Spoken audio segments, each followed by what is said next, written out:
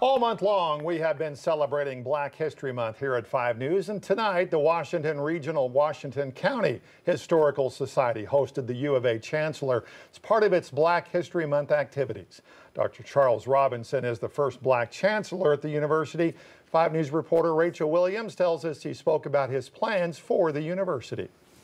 And we felt strongly that this would be a good coming out party for him tonight to come and speak, especially during Black History Month, as he is the first Black African American to lead the University of Arkansas, and also one of the very few African Americans to lead a land-grant university in the United States of America. Dr. Robinson leads the university's land-grant mission, which provides research-based programs and resources for residents across the state.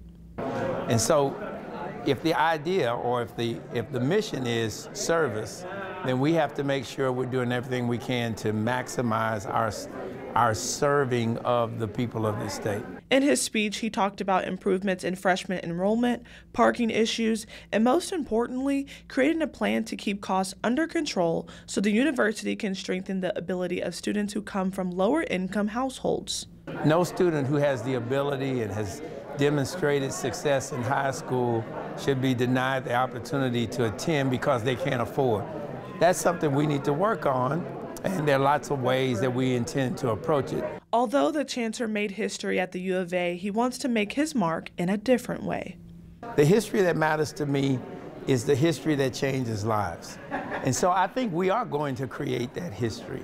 I do think it says something about the University of Arkansas when a person of color can rise to its highest position. It says that we're an institution that values people who work hard, who are willing to, do what they need to do to be successful. In Fayetteville, covering news where you live, Rachel Williams, 5 News.